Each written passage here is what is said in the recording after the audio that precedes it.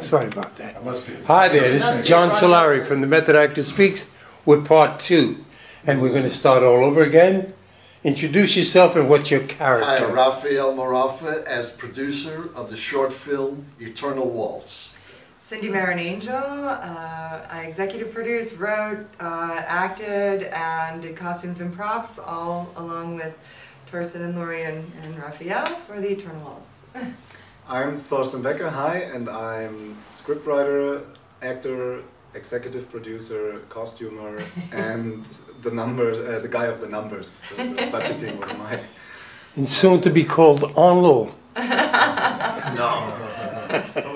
Ron Gilbert, I was an actor in the film.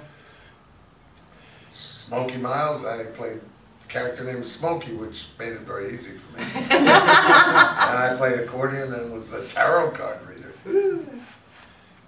I'm Lori Lamson. I co-wrote the script with Cindy and Thorsten, and I directed. And I'm going to be editing. And helped produce. And I helped a lot with the pre-production. Well, I got a feeling you all helped produce it.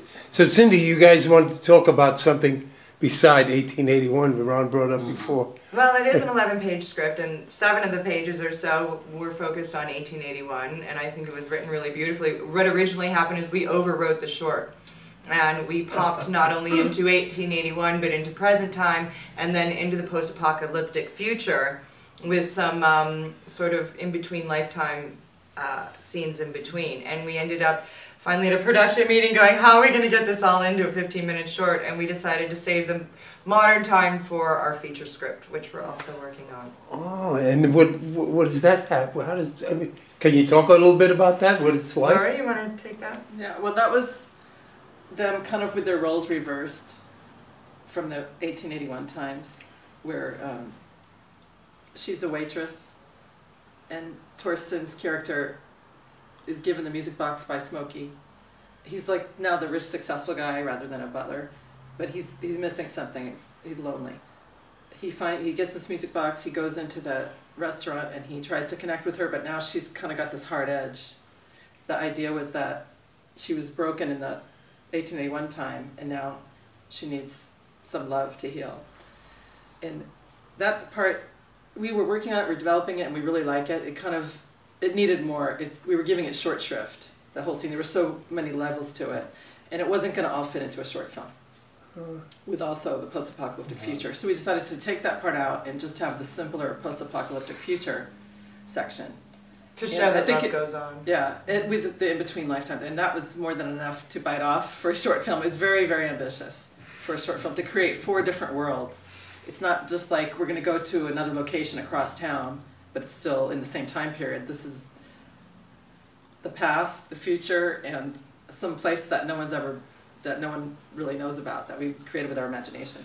We shot 2 days in Beverly Hills in a mansion. We shot a day in the desert, way, way out. Buddy Daniels Friedman, who was our first AD, loaned us some property way out in the desert. We were happy to find a shack that we could use. It worked perfectly. and then we shot 2 days in my home and also out in a park shooting some of the WALTZ scenes. And a big part of what made it work, creating these different worlds, was the cinematography and the lighting. So we were lucky to get a cinematographer I've wanted to work with for a long time. His name's Peja Radenkovic. He's Bosnian. So we had a very international cast and crew. And I've worked with him before, and we had talked about how we both have a similar taste in surreal, magical things. So when they liked his reel, I thought he might really work for this. And first thing he said was, well, I only wanted to work on things I really like. So send me the script and I'll let you know. And he's like, nothing personal if I don't like it. And then like a half an hour later, he emailed me, oh my God, Laura, I love it. Call me immediately. Really? And he just really got, he loved the challenge of the different worlds and the different lifetimes. How important is that to you as a director to have a DP that you trust? What about when you don't trust? What is that like? Well, this is probably the most ambitious thing I've done, and I was happy to have someone that had worked on feature films, that knew his way around shooting, and a crew. He had a wonderful crew. They made me feel very taken care of. He had his own people. Yeah. That was the idea. I wanted him to bring his own people that he's used to working with. Yeah. And he really picked them well. They were very sweet. They really were happy about the project. They enjoyed it. They really gave a lot. I guess the most important person is really the editor and the DP on the film. I always go up and say hello to them when I work, and I get a chance, because it's really, it's their final.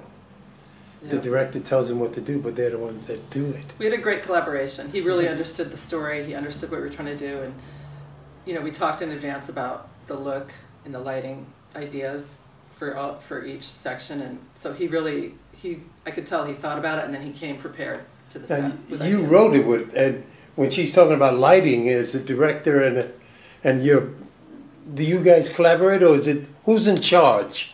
Who has the final word? That's a good question. I think there were a few people in charge, because everybody, even though there was a single vision, people were very individual in how they wanted to make this happen.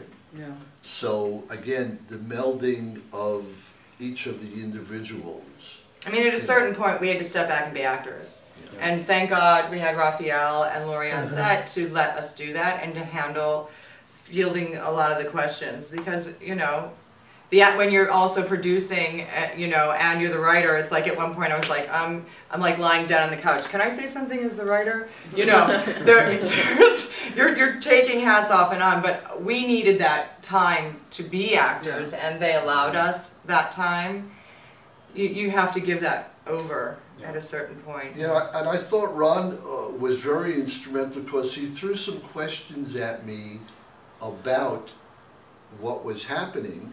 And I said, look, it's here, you know, whatever the situation is what you have to make happen for yourself and for others. It was a very giving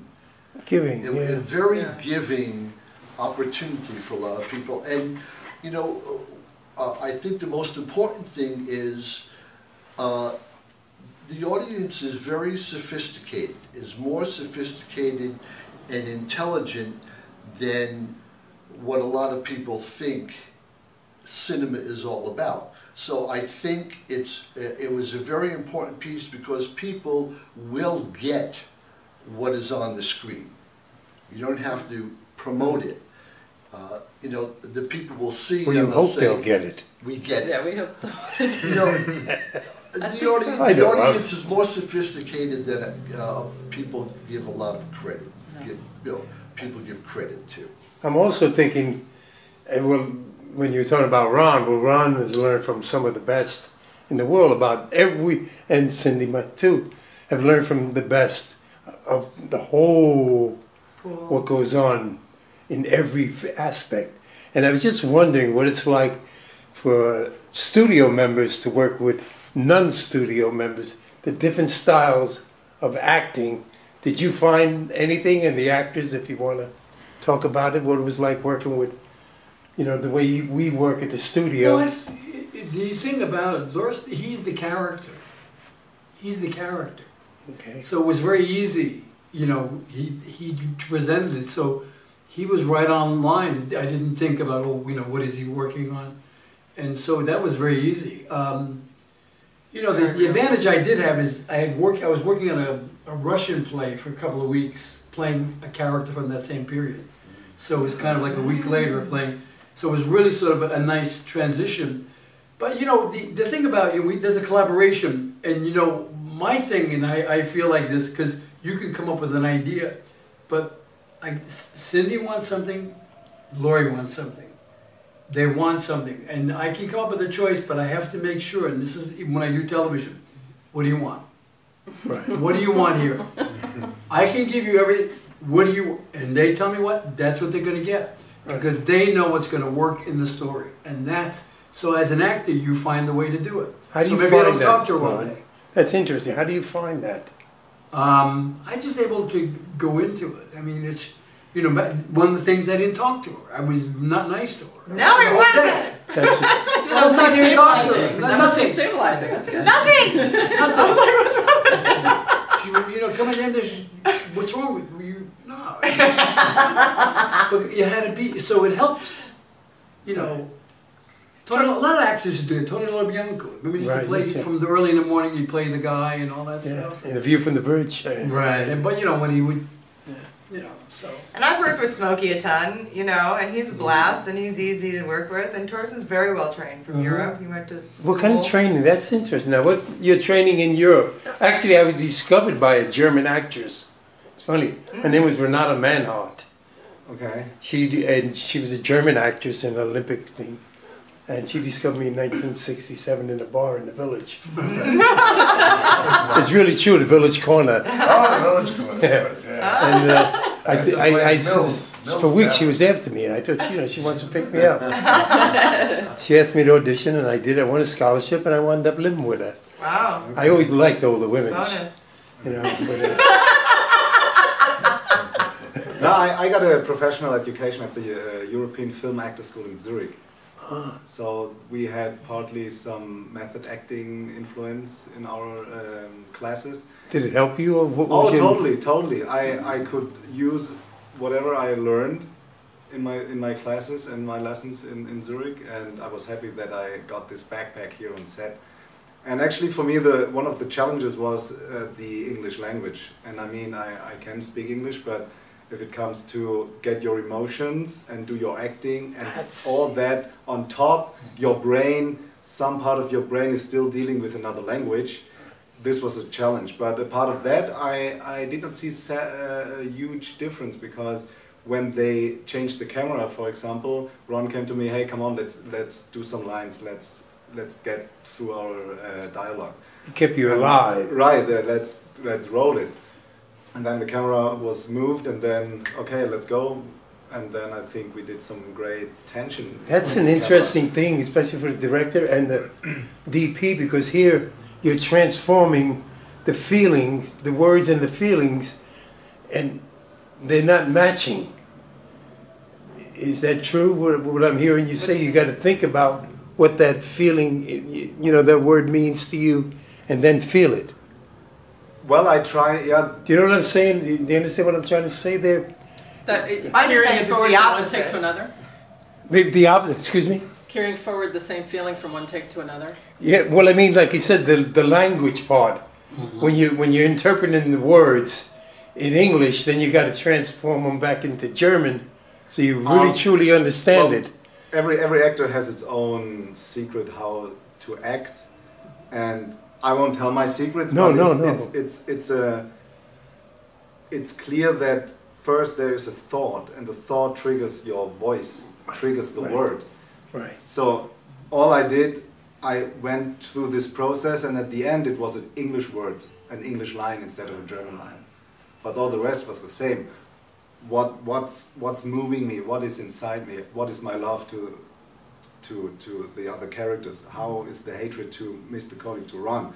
What is the situation? I always try to play the situation and not what is written in the text, because the text the audience will know anyway, because I tell the text. So everything I did for myself was in German. Only the very end of the process was an English word, an English line. And sometimes I messed up. It's okay. Oh, me neither, no, because I understand a little German, so I used to go Scheiße. Wie viel, was ist los? You know, when kid. But there was one, in one of the run-through of the lines, I jumped and split his line, and they said, that works. Keep that. And it changed it actually. And it worked, and it made it better. So that's better. That's when you're really working together. People are saying, this is good. Yeah. Okay, right. Good interruption. Exactly. Good. Could it have been because when you were anticipating the line, and all of a sudden you get the wrong line, and you have to react to that? And this is what acting is all about. Right, Yeah. he's To reacting. be fresh, because the character never knows the future. Yes, that's a great So point, the Ron. actor does, and I think when you crossed my lines, Right. it was a moment of, oh, now I have to think, I have to react, I have It's to a deliver. real moment. It's a real It's a moment. real moment, Right. yes. And Yeah, That's it's a right. this gift. is all about acting. That's what acting to is be all in about. the moment and to be real in the moment, and not to anticipate the next line.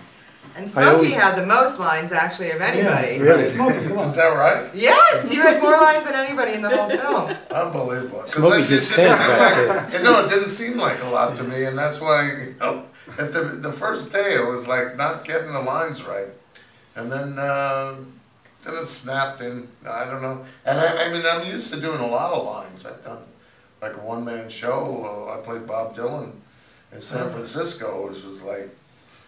He's a great an guitar. hour I could of see that in dialogue. you. Yeah, I could see you. You know, yeah, it Bob was a, it was a Dylan. full, yeah. Younger Bob Dylan. Yeah. I think the biggest thing, Smokey, was that you started to have fun at a certain point. Yeah, You know? I did. Yeah, Yeah. yeah. Wow. And that matters. I mean, that's what we wanted from you was your Yeah. your like kind of Those real mischievousness. moments. Yes. There was a lot of excitement. Today on During the set. Classic, they're playing all Shelley Winters movies. Uh, And I always tell actors, I say it on camera, in front of the camera, the best advice I ever got as an actor at Actor Studio, when Shelley Winters told me, "Sit down, John, you're acting." Best advice I ever got as an actor. Yeah. I think what Raffaele was starting to say too is that at the end, what was really cool, especially from our viewpoint of the creators, was people came away and went, "Oh my God, edit this! Like we can't wait to see this! Like we really think we've got something here." So to have the crew and people be excited, it's a little short film. It was low budget. I mean, people didn't get paid a lot of money. I mean, everyone got something, but people were there for the passion of what we were creating, Yeah. and everyone gave Yeah, there was a lot of 120%. passion. When we went over time, and I mean, everyone just stayed and was like plowing through it, and I think everyone's excited about it.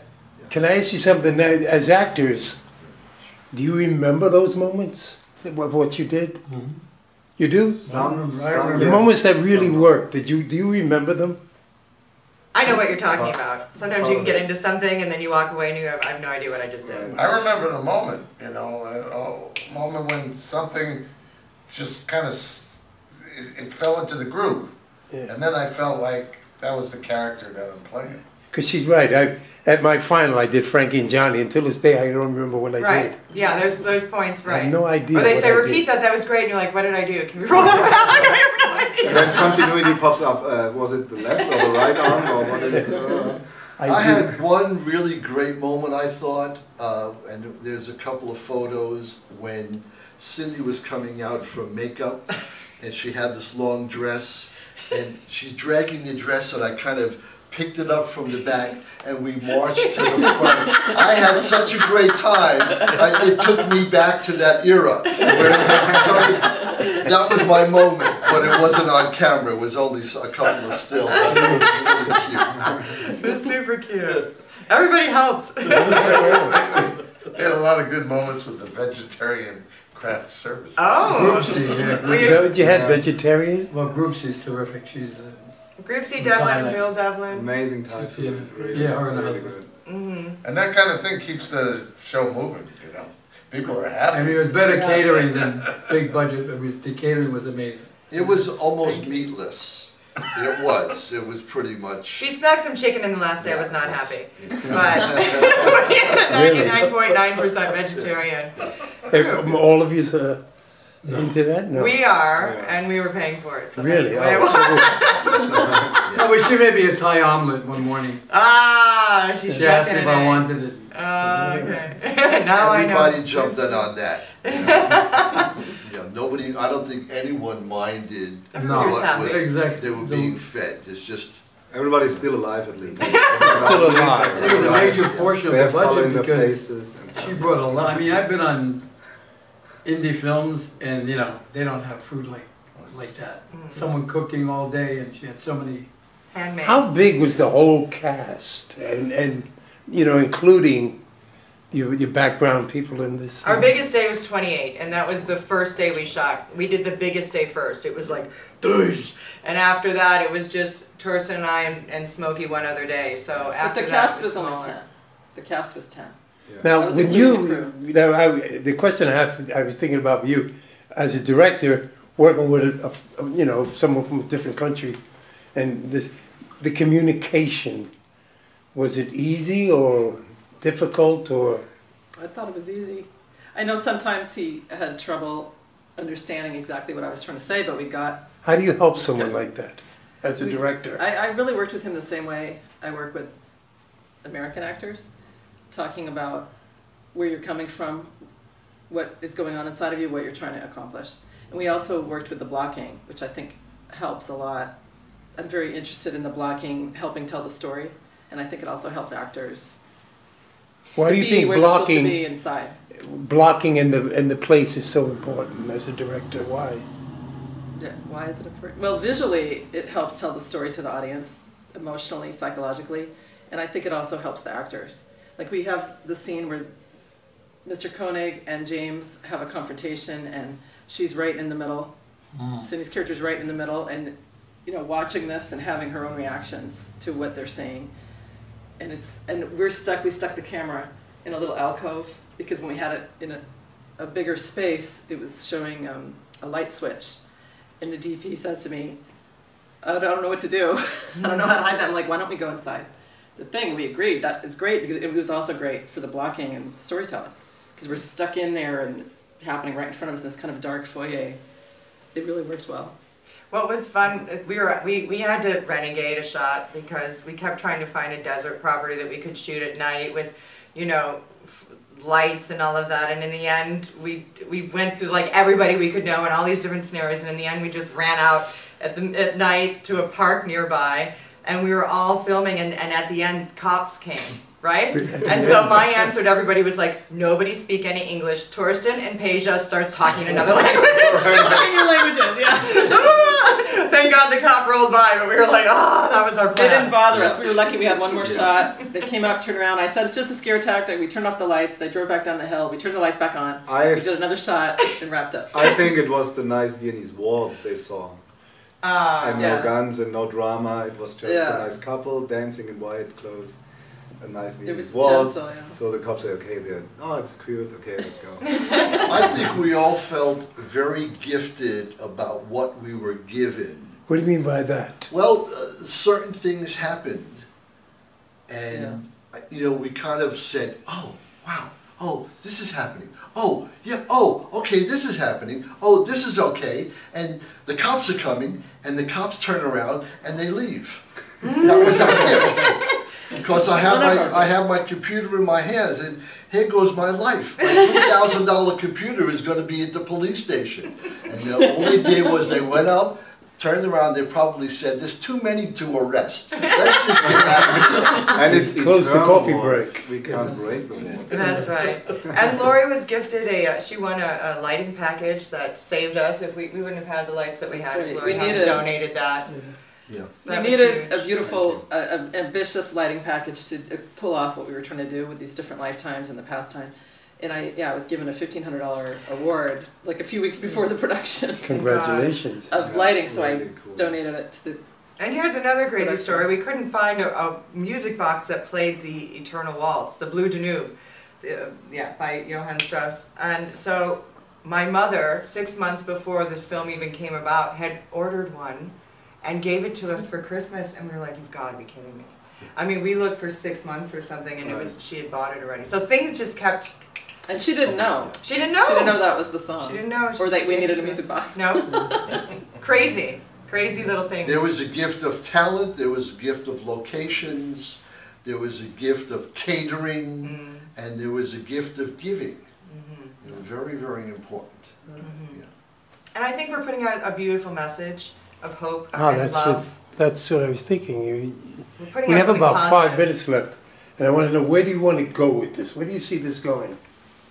We're putting it in every festival we can, for sure. But you said you were talking about a feature. And we're going to write the feature. And that's the goal, is to walk around at the festivals when people say we love it, we're looking for investors for the feature.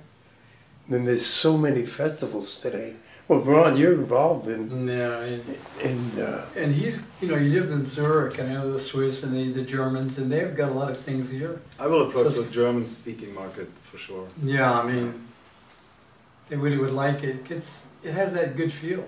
I mean, I really think that they can really...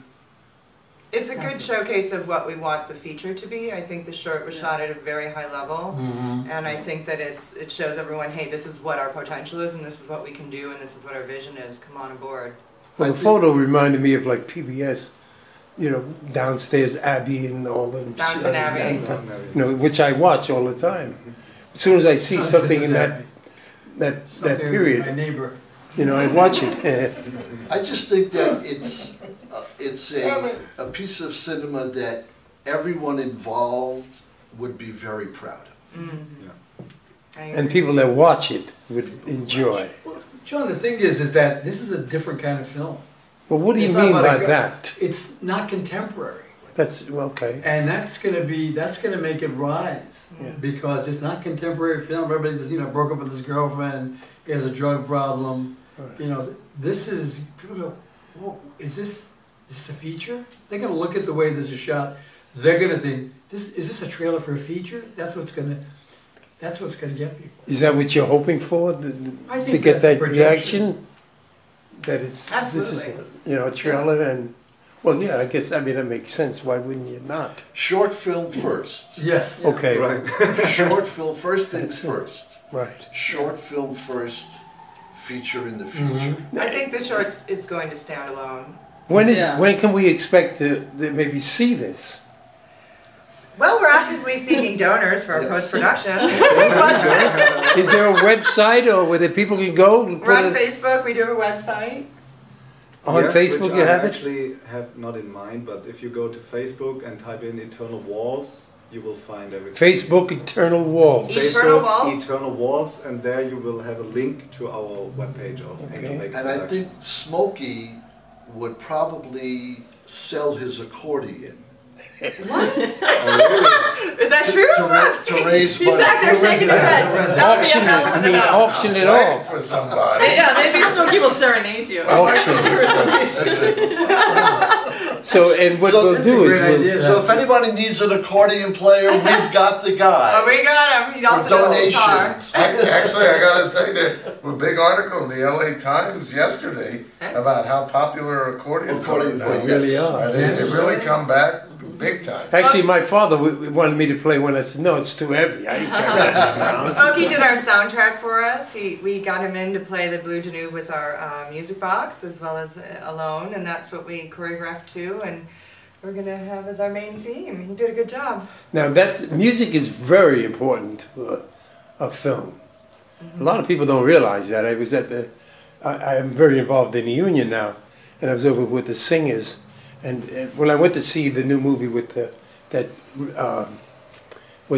Jogler just made, and the opening, and he had Nat King Cole singing, which just blew me away. I'm a big fan, but the sound was so great.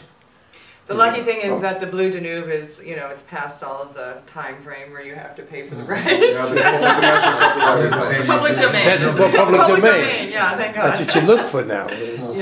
Yeah. And when you were talking about you were working on the character, the same. She won the Academy Award with what's her name, the British actress who won for. Kate Blanchett, but she's not British. She had just done. Yeah, You know, she had toured in Streetcar. People don't know Streetcar, really. And if you watch the movie, as soon as I saw it, I It is, said she yeah. should win the Oscar. I'm a big Yeah, Woody Allen yeah. fan Yeah. She and did a all great that. job. So it's So- nice to see nice work. So I think hopefully, you mean you need money to get it distributed. Well, yeah, I mean, we raised what we could for the film itself and went a little over, and we're looking for a little post-production, and then, of course, for the actual film itself. So. well, there's fees to submit to festivals. That It does too, not look yeah. so cheap. Right. But there's some people that I know that you can call them, and Great. so that's what we have to do. Network. You Now have to it's a use the network. relationships you have with people and say, listen, I mean, Locarno would be a great festival for this film. Really. European festivals would love it. I think even the ones here, Seattle would love it. I mean, it's really, Berlin. it depends the timing when it comes out and what festival's going on. Yeah. She could make Toronto. you Yeah, know? so many of them. I mean, maybe, well, it's hard to finish if it can, But I think overall, I just have to say I'm proud of everybody and thank you for all coming aboard. And Yeah, well, no, everyone thank did you their guys best. for We're all coming proud here. of Proud the of you project. guys. This was really It was a lot of fun. This was really a gift, and you got about a few seconds. So I just want to, once again, just tell us how people can get in touch with you. Go to Facebook and look up Eternal Waltz. We are also operating under Angel Baker Productions, and that's where you can find more information as well about that. And Is there a telephone number that you have You- to call? you can- Well, you can contact us also on our private. Yeah, you can go to internet. cindymarinangel.com. We have a lot of information there. Or thorstenbecker.info. .info. There's information there. Director, did you have one too? So people So, get. Lori? Yeah, I have a site, jazzymaymedia.com. Say that a little more slowly. JAZZYMAEMEDIA.com. Okay. And Lori.